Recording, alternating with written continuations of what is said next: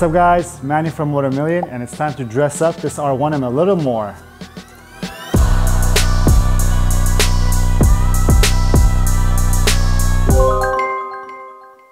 Guys, the R1M is back, and as you see, I'm holding this beautiful carbon piece in my hand. This is the rear subframe cover, or the undertail cover, which is this plastic piece here.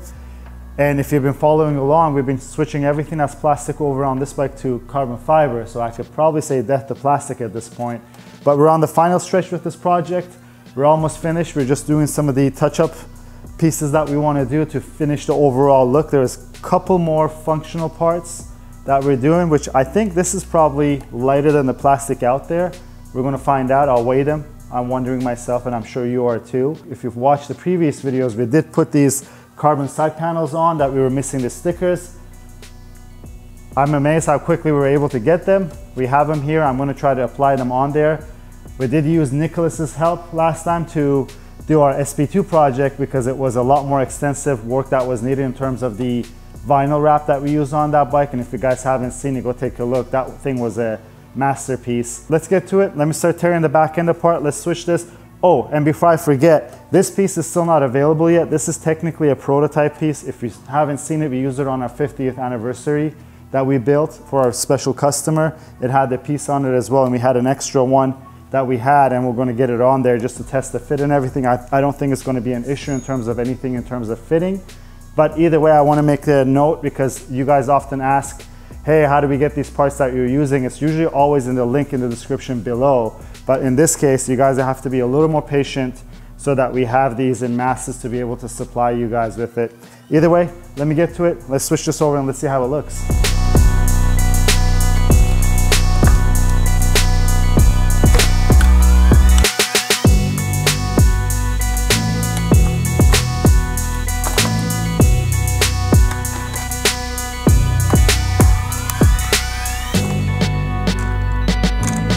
I don't know if you guys heard, we're getting a 2023 M1000 RR. It should be here next week, and I'm really excited for it. I often say the BMWs have no character, but I think if that bike doesn't have character, we're going to be able to give it character.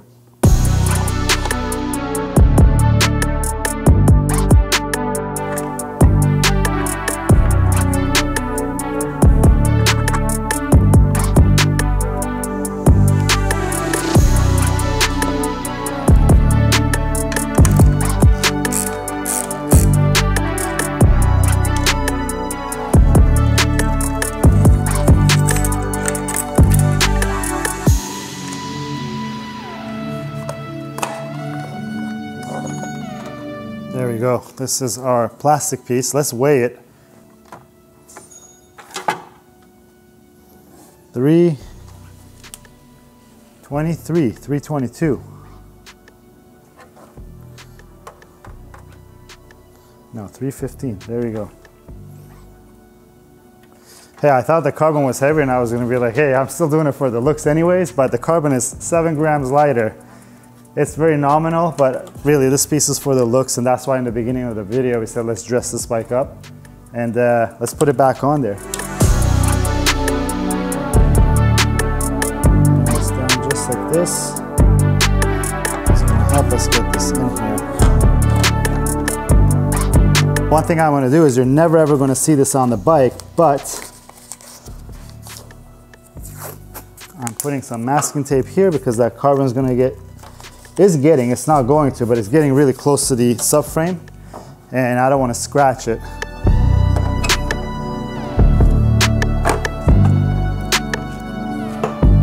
we go, so it's in place. Remove this.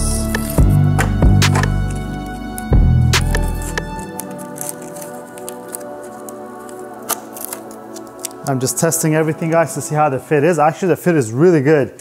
I had to make a small modification so that the tail light slides up to a nice position because I really want to make sure that everything is fitting right. But again, with carbon, it's very normal for you to do some sort of a fitting if you don't like the fit, or not even don't like the fit, but if you're really picky that you want something that is truly 100%, you have to kind of do things like this. It doesn't matter who's the manufacturer.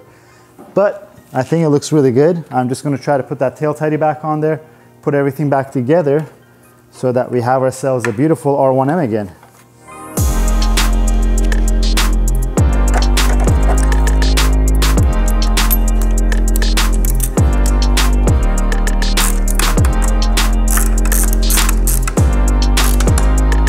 Tail tidy is on. All we got to do is plug our wiring harness in and then check to see which one is right and left. So let's try this. Left turn signal, right turn signal, and we're good.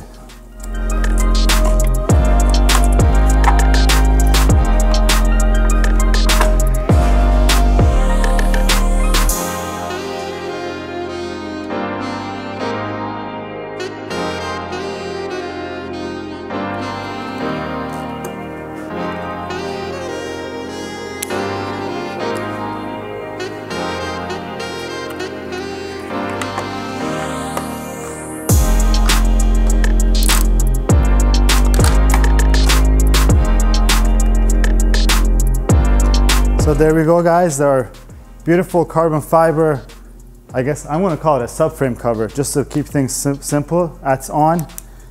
And now when you look at it, you kind of need light to appreciate carbon fiber. Sometimes that's why I have this flashlight in my hand. It looks pretty good.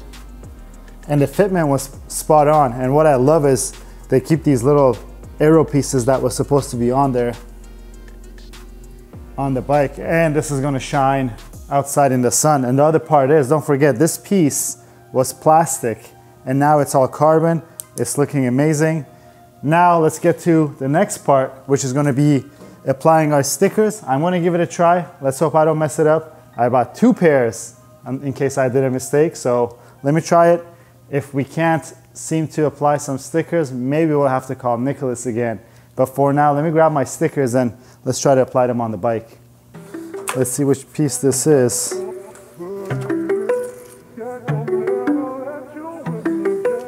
So technically, this is gonna go right here like this. So I just grabbed my stock piece and I have this piece here. The only thing is the color seems a little off. Maybe there's some sort of a protective film over this that I'm not removing yet, but I'm just checking to see the fitment on how it's supposed to be and how much room I'm supposed to leave here. And then now I'm just going to go ahead and apply it on the bike.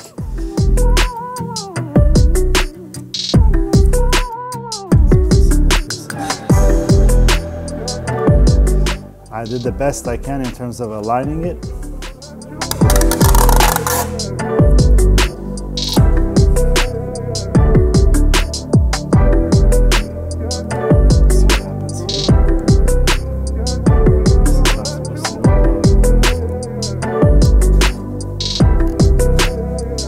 Some air bubbles. I'm going to apply some heat to it and we're going to try to get those air bubbles out.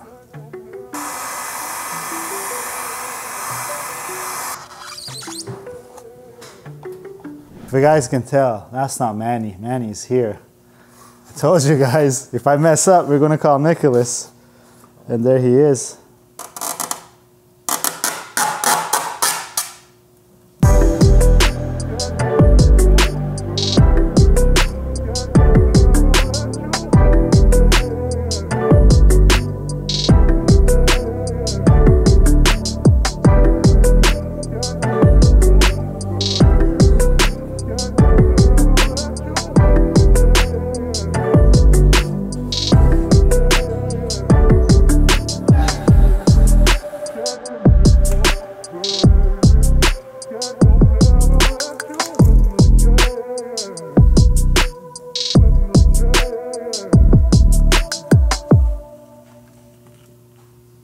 So guys, it's looking amazing. And as I said, he made it really look easy. Nicolas does PPF and wraps on very high-end cars. He's done some bikes. We showed it on the SP2 series. And if you're wondering what PPF is, it's paint protection film. I wish I had it on this bike before I ever rode it because I put a lot of chips in this carbon, especially the carbon bodywork gets a lot of chip on it. But what we'll do is that we'll put his Instagram in the description below. Go show him some love and maybe go like some of his content. Either way, I'm not going to take more of his time. Now we're going to install our carbon fiber lever guard on this bike. So thank you, Nick. I appreciate your help. For your trust. Now the final part for today is our brake lever guard by Full 6. These are their new Leo brake lever guards. They're available in gloss, and if you want in satin, we have these for the Ducati guys. I know it's not a big thing to put satin carbon on BMWs or your Yamahas, but this is also an option. And again, if you watch our SP2 series, we do mix satin and clear coated gloss carbon together. But in this case, I think just because this is probably going to be the only part that will be satin, it doesn't look bad, but I think I'm going to use the gloss one on this one as well. And when you buy these, oh, by the way, there's also the clutch side, and they come with these adapters, and they have some expanding parts inside. And let me put these together and I'll show you how it works. But as a rule of thumb, usually there's 2 sizes of inner diameters, and these expand to the size. Before you start off, what you could do is that you could grab one of them. You see, this is so this is the one for the smaller diameters, and this is the one for the thicker one. And just right here, this one fits fairly well in here. We're going to use this one, and we're going to put it together, and we'll get it on the bike. And what we do is we just feed our bolt through it, and then feed this knurled side in, and then grab your solid side. This can get a little tricky because the thread is cut in an angle, but once you get it going, it's pretty straightforward. As you tighten this bolt, these two slide against each other, which you see this starts expanding. And then this is how it actually grips inside your bars. All you gotta do is feed it in there. And don't go crazy tightening this. I've seen, I don't know how, but some people have cracked their handlebars while they tighten these expanding joints. As long as it's tight in there, it's going to be pretty secure. I'm just going to check the angle of it. Maybe I want to actually loosen it a little and angle it upward.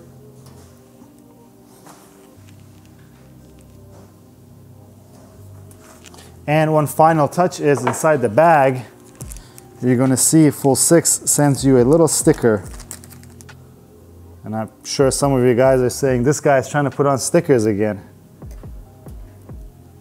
There you go. I think that was a success. That looks pretty good. So that's it, guys, for the R1M for this episode, but we're not done with the R1M. There's some finishing touches that we still want to do. But as you guys saw, this carbon fiber subframe cover really finished off the tail of the bike. And with the help of Nicolas, we got these stickers on, and I'm just amazed how big of a difference it made to make this bike look more and more finished. There's a couple more things that we want to do. Off the top of my head, I already know that I want to address this top tank cover. We're going to put the carbon one on there and try to match the livery of the bike. These two finishes don't match because the carbon tank is a brush finish and this is plastic. You can't really do a brush finish on plastic. But we're going to find out a solution to see how close we could get to it, if we can get to it. But at the time when we put the tank cover on, I know a lot of people are going to say, oh, that doesn't match. But hey, it didn't match from the factory. I said it now. Another thing that I keep seeing is our rear brake reservoir. We're going to delete this with our master cylinder change. We just haven't gotten there yet. There was other things that I wanted to address, but I think that's it for now. And if you liked the video, please give it a thumbs up. If you have any questions or comments, leave them down below. Until next time, guys, have a good one.